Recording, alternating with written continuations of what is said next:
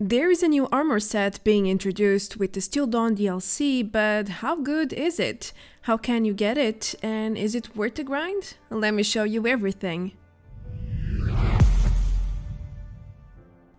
Hello everyone, welcome back to another Fallout 76 video. In this feature overview, I will tell you everything you need to know about the new Brotherhood of Steel Recon Armor, including how to get the plans, the base stats, mods and other important facts you should know.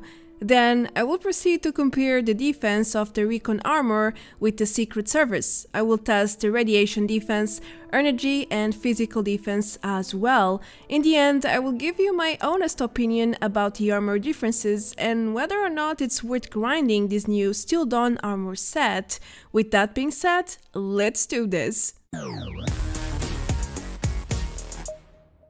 Alright, so how to put your hands on this new faction armor set? Well, first of all, let me warn you, it won't be an easy task. No. Actually, to get a full set of legendary pieces, the ones you want, that will be close to impossible. But before we get there, you can get the Recon Armor plans from Daily Ops, easily said. The reward pool is drastically expanding with the Still Dawn DLC. Bethesda is adding most Brotherhood new weapons and the entire Recon set to the Daily Ops rewards. Before the update we had only 9 rare plans, each one had a 3.5% chance to drop in Elder mode. Now we have a total of 23, which means the chance to loot rare plans per Daily Ops is around 1%. Ouch! Now let's not forget your chance to roll a rare plan while finishing in Elder mode is only 30%. So just there you have a true grinding process to obtain the 6 armor plans, of course. I know the helmet doesn't count as armor, but you can get the plan there as well for the complete look. Now, as all the other gear plans from Daily Ops, these are also untradeable. You cannot sell, drop or give to any of your friends. Once you learn all the plans, you can only craft it as normal items. The model is not a Wastelanders, where you could use legendary modules to craft random legendaries per plan learned. In here, things are the opposite. You can only craft normal pieces and they are also untradeable. So how can you get legendary Recon Armor pieces? Well, according to the data miners, you can only roll them at the Purveyor or roll them at the Daily Ops rewards through the power of RNG. So even the event rewards cannot give you legendary Recon Armor pieces, it seems like. There is no percentage I can give you here, but as you can imagine, it's very low. We will get back to this topic later on at the final overview. Let's move on to the mods now. In order to get your Brotherhood Recon Armor mods, all you have to do is head to Vault 79. For new players, you need to go through the Wastelanders questline first in order to access this vault, so that's how you can get in. Anyway, you can find all the available mods at Regs for similar prices than the Secret Service Agency mods. Right now it's all 1 gold because this was recorded at the public test server.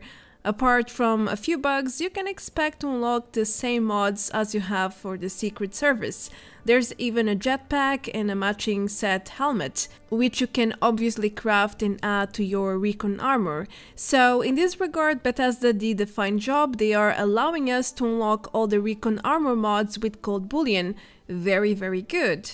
Now, what about the stats? How do both armors differ from one another? Should you upgrade your Secret Service armor to the Recon one?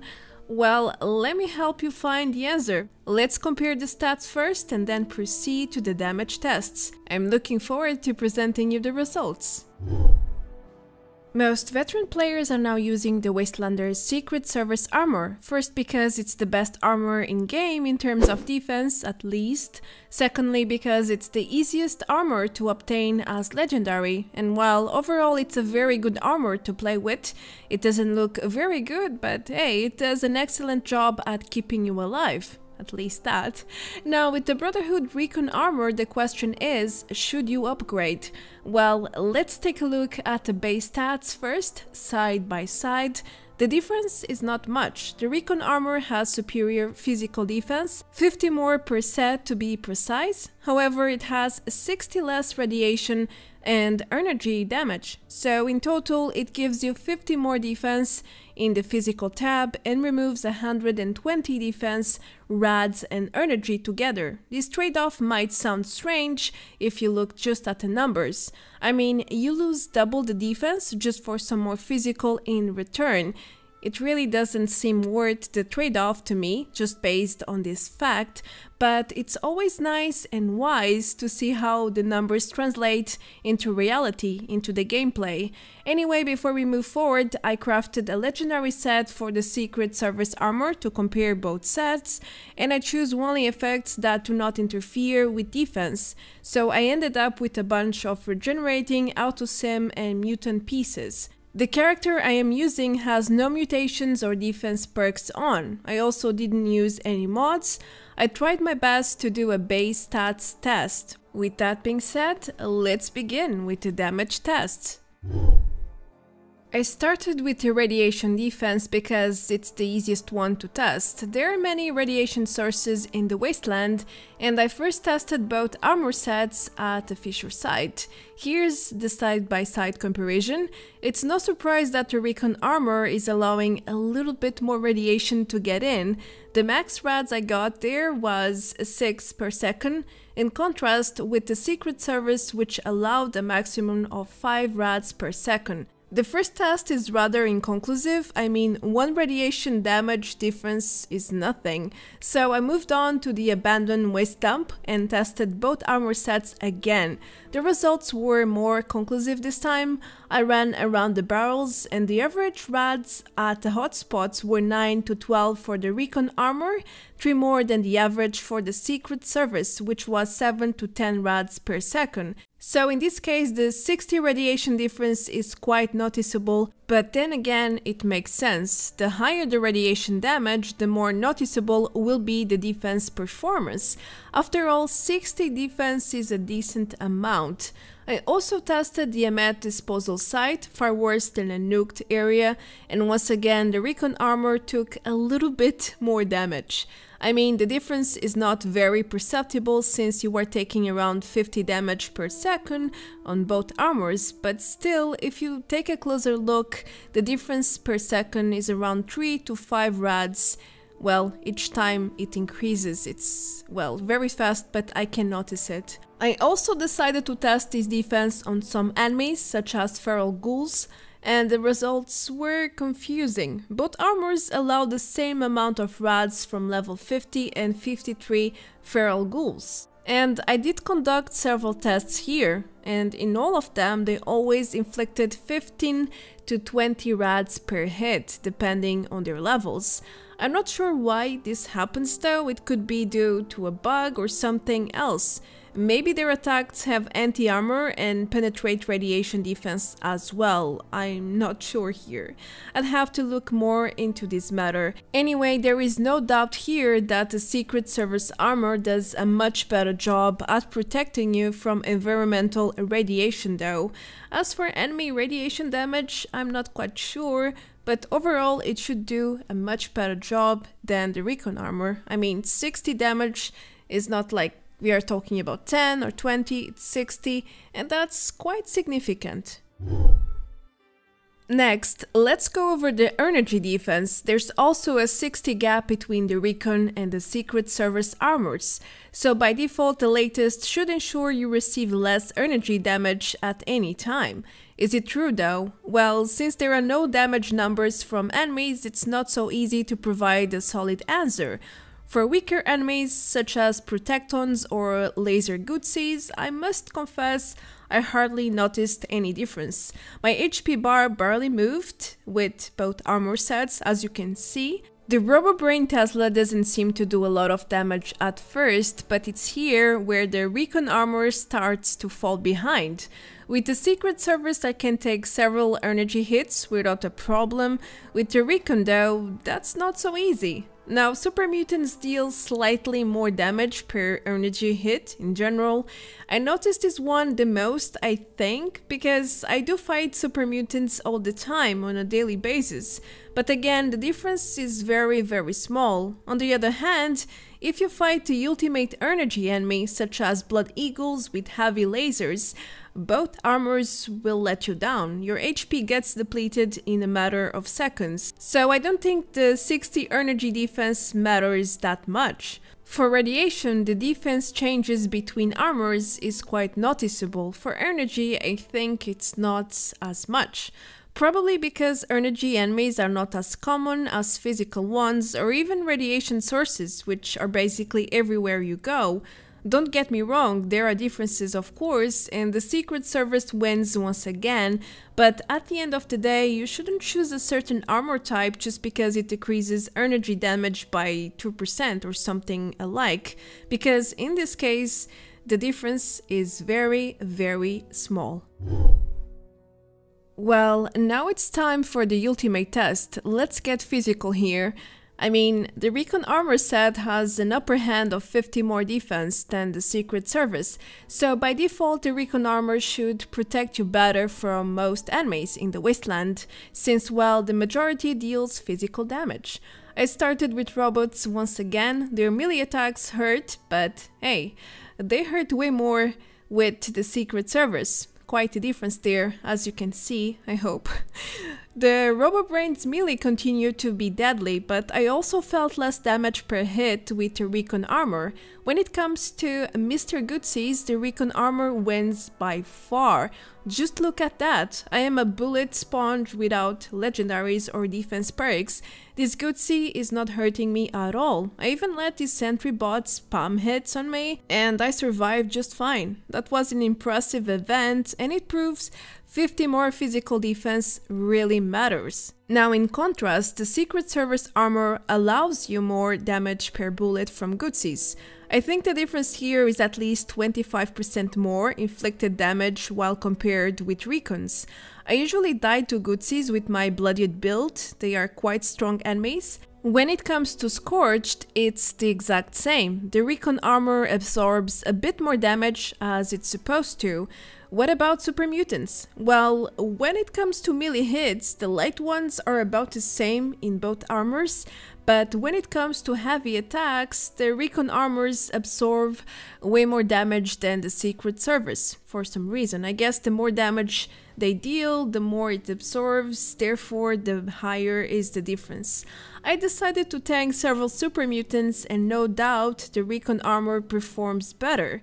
In fact, there were 3 enemies on me for the Recon footage and only 2 on the Secret Service, and as you can see, I ended up with about the same HP on both tests, even though I was tanking 1 more enemy with the Recon armor.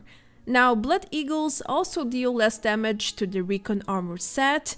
It's a solid rule by now. The 50 extra defense does indeed matter for humanoid and robots at least. What about creatures? I tested Gulpers and surprisingly, the difference here was hardly noticeable. The 3 hits done by the same Gulper dealt about the same damage in total.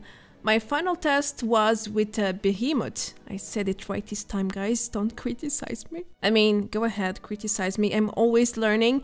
And what annoys me the most, I know this is off topic, but I know how to say a lot of words, but I end up saying them wrong for some reason. It's like my lips don't sync with my brain and yeah, never mind, let's keep going.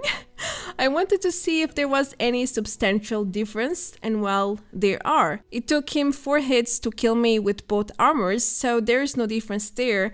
However, if you pay a closer look at the HP bar, I got way more damage per hit with the Secret Service armor, so once again, the Recon armor is indeed superior against physical damage. The difference is not abysmal for sure, but it's very noticeable, so if you fight physical enemies all the time, this armor is for you. You should definitely go for it, because the other 2 defenses don't matter that much. They're, you know, the difference is very small, but when it comes to physical, I think it's very, very noticeable that 50 physical defense translates into something really meaningful, and at the end of the day, that might as well save you from dying a couple of times every now and then. Before we jump into the final conclusion, I want to show you the Recon armor with some mods. What you just saw was the test of base stats, which means both armors can become much stronger with mods. I decided to use the strongest one, Buttressed for the primary mod, and then the lead lined for the secondary, for that extra radiation defense you really need it here. And well, after modding every single piece, this is the final result. I ended up with 372 physical defense, 224 energy defense, and 254 radiation defense. That's some decent numbers. Don't forget the armor is not legendary, and there are no mutations or defense perks active either, so if you get your hands on an Unwielding set or Vanguards, for example, you can easily boost it to 500 physical defense, and that's amazing. Overall, this armor can become much stronger than what you just saw. So, the question remains, is the new Brotherhood Recon armor worth the grind? I mean, you will need to spend weeks, if not months, grinding for it, unless you are super lucky or take easy paths through cheating. I will give you two types of answer because, honestly speaking, it depends on your perspective. If you consider the base stats, I would say yes, this armor is worth the upgrade. The 50 extra physical defense does make a difference, and since most enemies deal physical defense, it's worth sacrificing the 50 energy and radiation damage in general. It's a fair trade-off. So if you intend on playing for mounts, this might be your new quest until the next DLC. You will surely have plenty of weeks and mounts to farm for this new armor set. On the other hand, if you consider all the time and effort you need to get what you want, plus you're already burnt out from the game, then just forget it. Keep your secret server set and that's it. It works wonders, and it's not like the Recon set is much better. Just think with me here. Let's say you want to get a full Unwielding Recon armor set with dozens of possible armor types and legendary effects to roll. It wouldn't surprise me if the chance is something like 0.001% to get the specific item you want. Now, unless you do dozens and dozens of daily ops per day, I think that's going to be close to impossible to get, at least according to the numbers. Don't forget, public events can't roll legendaries for the Recon armor for some reason, so it's going to be a slow run for most of us. Moving on, I think the secret servers is more balanced overall, and for some builds, sacrificing energy and rad defense for physical is not ideal. For example, I am using the high capacity backpack mod and it reduces my defenses, so I don't think I want to switch to Recon, especially when I know it's a nightmare to grind for. I am generally unlucky with Pervere and event rolls, and in this case you need a lot of luck to get what you need or want, so I'm better off keeping low expectations. If it ends up happening, great, amazing, spectacular. If not, I have my good old secret server set and I'm happy with it. So should you, if you have one. New things are not always better, and in this case it can be better for some, but it doesn't have to be better for everyone out there. Well, I hope this helps you decide whether or not you want to farm a Recon armor set. I provided all the available facts and details you should know for now, as well as my opinion. I am Marta Branco, thank you so much for choosing my content, and that's it for this one. Don't forget to leave a like to let YouTube know you enjoyed it, and if you're not subscribed yet, well, make sure to do so. It's free and it helps me a lot. Now, I am working on my Fallout for Hope stream event happening mid-December. I will share more details later this month, so stay tuned for more. As usual, thanks to all my dear members and patrons for their continued support, and I will see you all very soon in the next video. Until then, take care, adeus, bye bye!